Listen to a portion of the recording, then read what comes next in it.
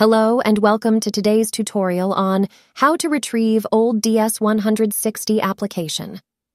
In this video, I will show you the step-by-step process on how to retrieve an old DS-160 application in case you accidentally closed your browser or your application was not submitted correctly. So let's get started.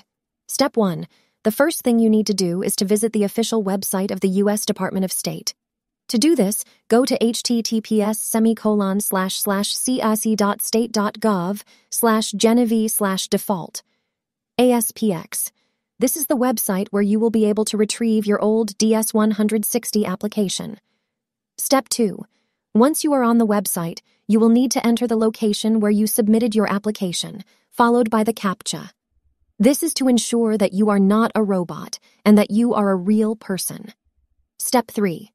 After entering the location and CAPTCHA, you will be taken to a new page. On this page, you will need to enter your old DS-160 confirmation number.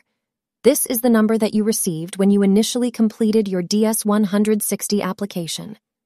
Step 4. In the next stage, you will be required to enter your surname, year of birth, and answer the security question. This is to verify your identity and ensure that you are the rightful owner of the DS-160 application that you are trying to retrieve. Step 5.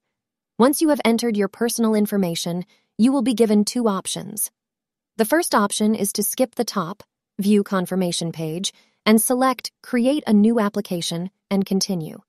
Then you'll get a new DS-160 confirmation number on the top right hand, populated with the details from your old form. You will need to select this option and follow the on-screen instructions to create a new application with your old details. Step 6. Save and update CGI portal. After creating a new application, it is important that you save the first page and also write down the new confirmation number. This is the number that you will use going forward until you submit. Lastly, remember to update your CGI portal with the new confirmation number generated. Congratulations!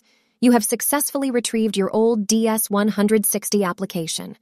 I hope this tutorial was helpful and informative. If you have any questions or concerns, feel free to leave a comment below. Thank you for watching, and don't forget to like and subscribe for more useful tutorials like this one.